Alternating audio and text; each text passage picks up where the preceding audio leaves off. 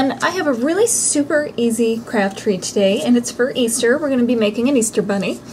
And I found this pre-painted egg at the craft store, and it's flat on the bottom so it sits, which is perfect, and I don't even have to paint it. And all I've done is, using just regular craft foam, I have cut out parts for the bunny. And I cut out some ears, and all I do is I cut one out and then I trace it with the pencil on the craft foam, cut the other one out, and then if there's any pencil markings on the side, they erase right off with an eraser.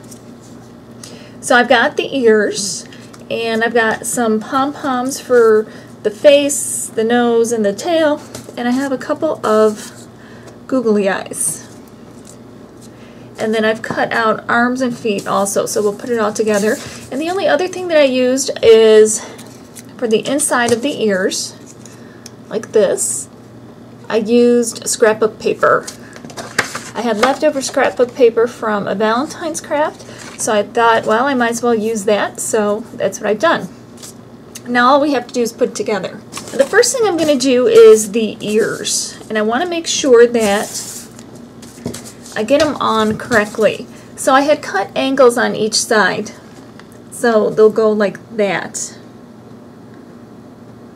So I'm going to lay them down on my paper like this and take the inside pieces, and then I'm going to take just a glue stick, and on the back side I'm going to put a little of the glue stick on there, take it, place it on the one ear,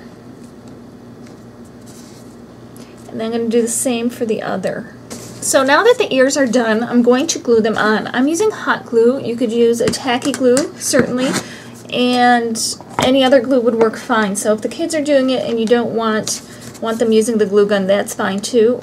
Just use a different glue.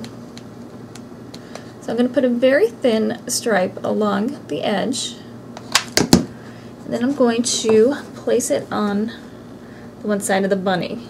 And if you get too much hot glue on there, just do as I normally do with the glitter, throw a little glitter on there and it'll cover it right up. But if you're neat enough, you won't need it. Either way is fine. And there are the ears. So now what I'm going to do is I'm going to place the eyes. I'm going to put a little dab on here, and if your glue gun is too hot, it might melt the eyes, so you do just want to be careful.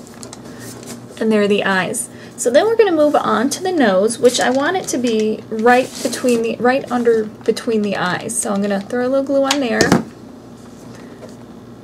pop his nose in. And now these two things are on his face next to his nose, usually where the whiskers stick out of. But before I do that, I'm going to just take a Sharpie marker, and I don't want to do this after just because I'm afraid that it'll show, or I'll get marker on the white pom-poms. All I'm doing is drawing a mouth, and you can make it any shape that you want. I'm doing a little bit of a triangle, and it's not perfectly straight, but that's okay. And then I'm going to glue the pom-poms in place. And they're going to partly cover the mouth there. And now you can see that there is a little black mouth showing, but it's not showing completely. So if you don't draw perfectly, there's no reason to fret about that.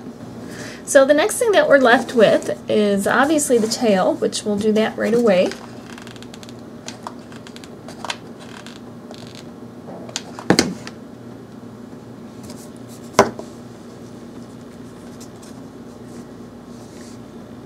And I'm working on parchment paper because the hot glue won't stick to the parchment paper.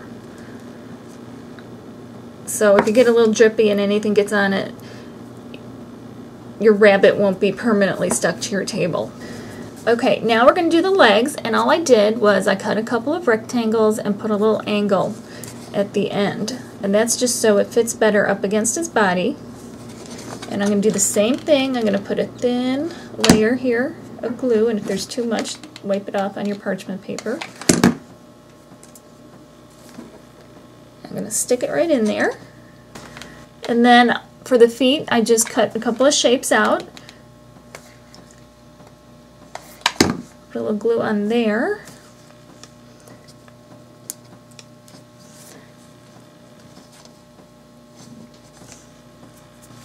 Okay, and there we have the feet. So he's kind of just sitting there with his feet up.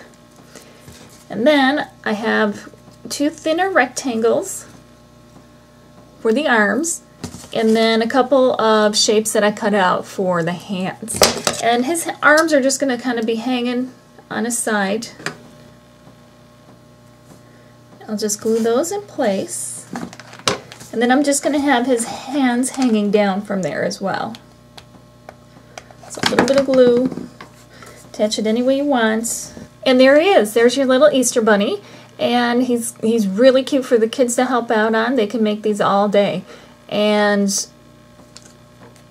you could add whiskers if you wanted to, but I don't think he needs it. I think you kind of get the idea who he is and how he is, and you know, you could put like a little basket by him or something if you wanted. And that's it. I hope you like it. I hope you give it a try. Remember to rate, comment, and subscribe. And if you have any questions on this or any of my other crafts, go to www.craftclutch.com, and there's a tab that says tutorials, and it has all the directions in there, so if you have any questions, normally you can find any answers there. I also have a tab that says the products that I use, so if there are any specific products that you're looking for, if I'm able to link it to my website where you can buy it, I will do that. So thank you again for watching, and we will see you next time. Happy crafting!